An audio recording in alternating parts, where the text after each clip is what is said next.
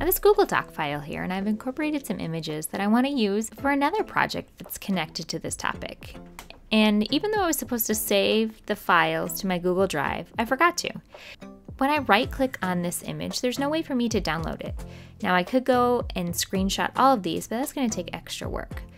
But there's a quick tip that you can use. If you go to File, Download, and download it as a web page or HTML, you can then open this zipped file. And inside the zip file, you're going to find a small folder that says Images. And it's going to have each of those images that you have inserted inside of this Google Doc.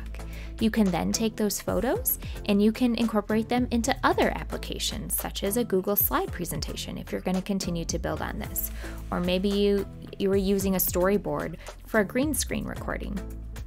You can then take these images and upload them into the program that you're using so they can be your background images for your green screen.